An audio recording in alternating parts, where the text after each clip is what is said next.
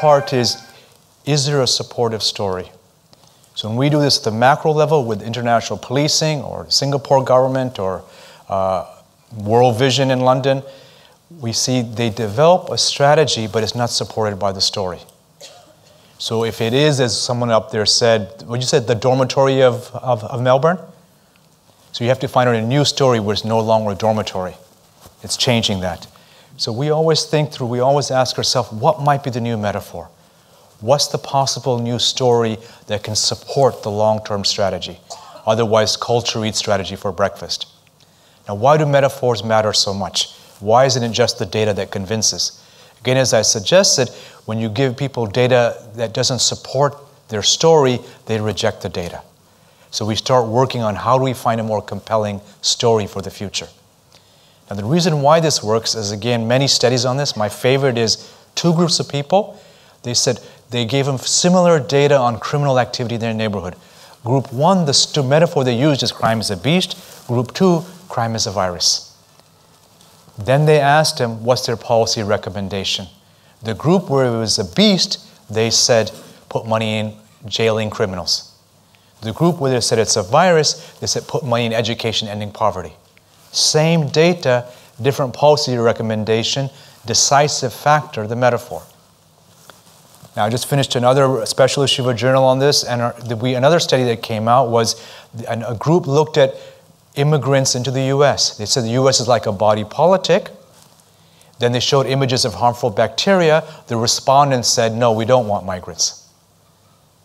So this is the whole notion, how the story actually overruns parts of the brain related to rationality. So when I ask groups, I won't ask now, what would be a better story? People say, well, nutrients. Show nutrients, then people will want nutrients coming in. Show probiotics. Show a food court. So if your politics were different, you would select a different story.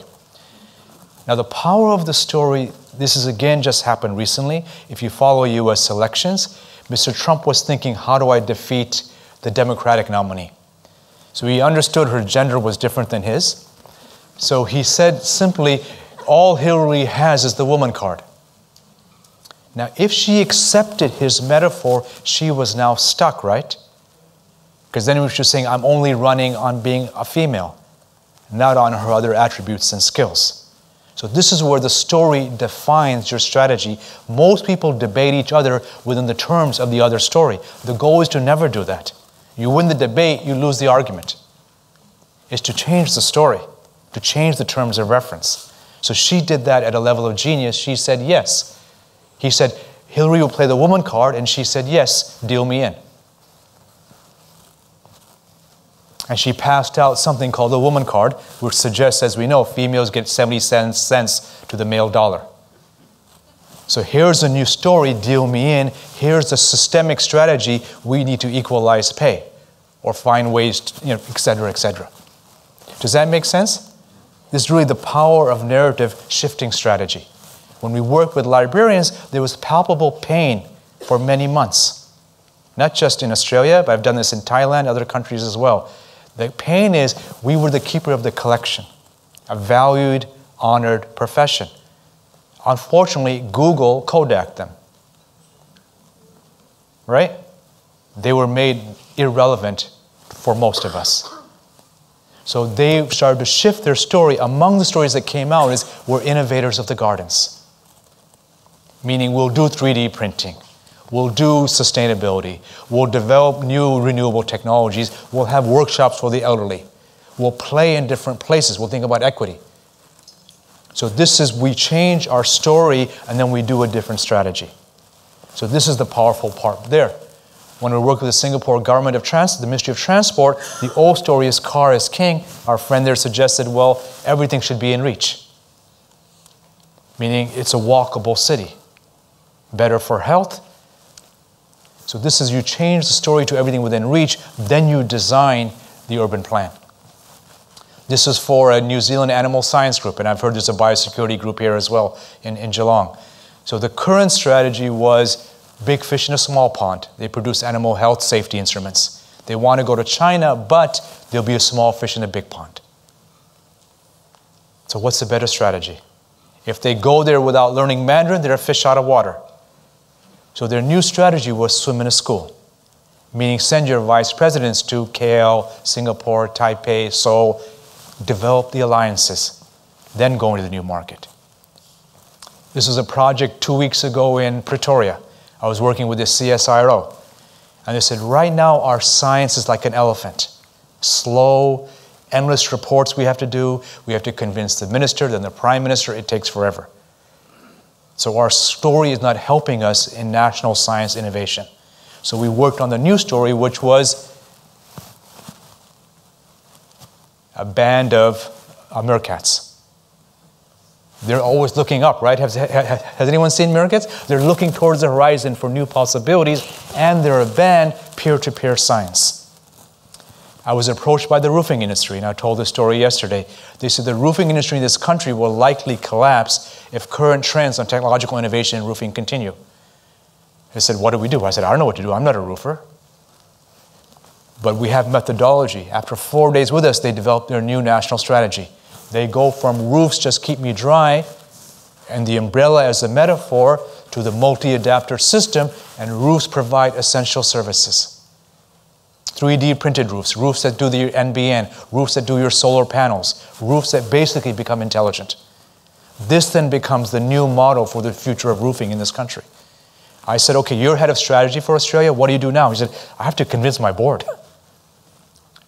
You know, they may say, no, nothing needs to change. But he said he's convinced based on the data he's seen, they need a new story, a new strategy, and that's what they're working on. So let me ask you again, just in a minute, what's the old metaphor for Melbourne? No, not for Melbourne, the dormitory one is in Melbourne, and what's the new one? So what's the new story for Geelong beyond the dormitory one? You may have your old one, but what might be a new metaphor? Not a strategy, not a scenario. What's a new powerful metaphor for Geelong? Again, in your small groups, just take a minute, and this is metaphorical thinking as our colleague there in the back did. So in the next 10, 15 years, what's a new powerful metaphor that can create a new future? Capital of Western Victoria. That's not a metaphor, that's just a statement.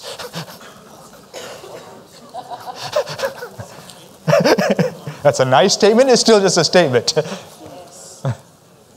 So think with your colleagues, again ask, what's a better metaphor? I'll get you your metaphor, just wait. Once everyone has their hand up, your metaphor goes first. You're second. Okay?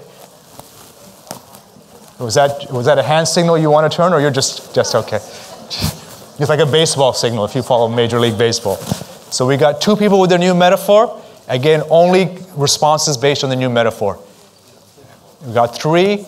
I'll take a few more. Four. Now remember, metaphor is like. It's not a strategy statement or a scientific fact. Okay, we got four. Let's see, anyone else? Five. Okay, it was 1, 2, 3, 4, 5, 6, 7. What's your new metaphor for Geelong? I think we need a change of culture. In 1986, okay. when I was transferred to Geelong, yeah. I did an assessment of the culture in Geelong. Yes. The conclusion I reached then yeah. was that Geelong was subject to a master-servant. Yes, mentality. Beautiful. So, beautiful. So the old metaphor is master-servant. What's the new one? The new one should be the people in charge of their own destiny. I got it. That's not a metaphor. That's almost there. Master-servant is powerful. Think about what's the new metaphor. That's a statement about power. And changing the culture to... Yeah, I got it. You have, as we go through, I'll conclude with you, find the new metaphor. You've just given me a statement. Who was the second one? I lost track. Were you? Okay, yeah. 2? Yeah, go ahead, please. Yes? The old metaphor is that Geelong was an industrial agricultural city. Okay, that's still... For Western Victoria. Yeah. The new metaphor is that Geelong is the creative lifestyle city of Australia. Okay. And it combines three elements. Yeah. It is the Silicon Valley analogy in Australia. Okay. This is one city where we can do all of those things. Okay. It is the lungs of Melbourne, okay. like the Yarra Valley is one got of it. the other lungs. And it is a lifestyle city where people want to come, okay. like the Gold Coast has reinvented itself. So the silicone lungs of Australia, not bad, okay? I'm trying to create you're giving me descriptive statements. Metaphorical thinking is very difficult. It's really a different part of their brain. And most people who are good at systems, at analysis, they actually can't do it. We're almost there. Please? Tweak it slightly, we'll call it clean green ballerine. That's not bad. That's not bad. I'm actually okay with that. Clean green ballerina, that almost rhymes. Have you thought about rap, your next career? Okay, was fourth, and there was someone there. Please jump in. Thank you very much. The old metaphor we had was the picture you had before, the botanic garden. Yes. The new metaphor for Geelong is the bionic garden. Oh, no, very clever, very clever. Using technologies wisely, fantastic. The bionic gardens. There was someone here. Yeah, please. Yeah, please, tell us. We are now Melbourne's resort. Oh, that's interesting. So dormitory suburb to retreat resort. Not bad, not bad. Okay, that's not bad. Others, there's one there and two there. Yes, sir. A city of blue collar to the city of multicoloured colours. Yeah, not bad. So rainbow collar. That's not bad. I've never heard that before. I've heard of gold collar. You've gone a step further. But your color is white. I'm slightly nervous. I'm just playing with you. I like that. Rainbow color, multicolor. Nice. Over there? Geelong was once called the pivot city. Yes, pivot. Reinvent that. Yeah, that's right. So pivoting to the future, kind of. Yeah? Playing with pivot. Very clever as well. Over here? An equation that's in perfect balance. Ah, nice. Of keeping our wonderful good Yeah. things about our past. Yeah. And adding new whilst keeping Yeah. the past. Geelong as a balanced equation, a dynamic equation. Yeah. Don't throw the baby out. Beautiful. Very beautiful. Others? Was there a few others? There's some random people. I can't tell if you're just scratching. You're there. Okay. Geelong was always called Sleepy Hollow, so I'd like to see it as the idea, probably with the garden as well, as the spring garden. So it's fertility, emergent, Yes. Responsive, Yes. in many ways. Yeah. So Sleepy Hollow to Fertility Garden. Was that? Did I understand that right? I got the old something one. that's emergent, whether it is via technology or the people. That's something that's constantly, I guess, coming out of a winter or a phase that is just vibrant and. We almost got it. Just keep on working on it. Yeah. Sleepy Hollow word. It's kind of your botanical bionic garden, something around there. Emergent, new. Over there, please. Reinvented city. Okay, that's good, but still a description. What would be the reinvention? What's the metaphor that reinvents the city? So hold on to that. That's again a description of a possible metaphor, not quite there. Please. The idea of civic design. That's pretty good. I'm not sure you want to go there, but that's not bad. The IKEA of civic design. Okay. There's so many levels there. Kathy? Does it come with an Allen key? Nicely said. Nicely said. That comes with the Allen key. Brilliantly. Over here? I believe Geelong's history is based on wool industry. Yes, yes. So maybe a slogan for us rather than a metaphor is that where there's wool, there's a way. Oh, that's not bad. Okay. We're getting very clever here. You're getting it. Okay. Fantastic. Did you come up with the metaphor? No? Okay. No, you had the statement. It was pretty good. Master servant too. Okay, hold on. Keep with it. The old, just as Yeah. playing with the garden theme, the old theme was the botanic gardens are over there. Yeah. It's wonderful. Yeah. But the new theme would be, if we're creating a lifestyle, living, breathing, Yes. breathing city, is to bring the gardens Yeah, to everywhere. the whole of Yeah, the town. it's beautiful. Bring it in. We had a mayoral meeting in Brisbane, about 250 mayors from around the world, most of the Aussie mayors, and it was going from exactly that to the Amazon city. Yeah. So it's actually, it's breathing, nature is everywhere in the smart sense. So that's very cool.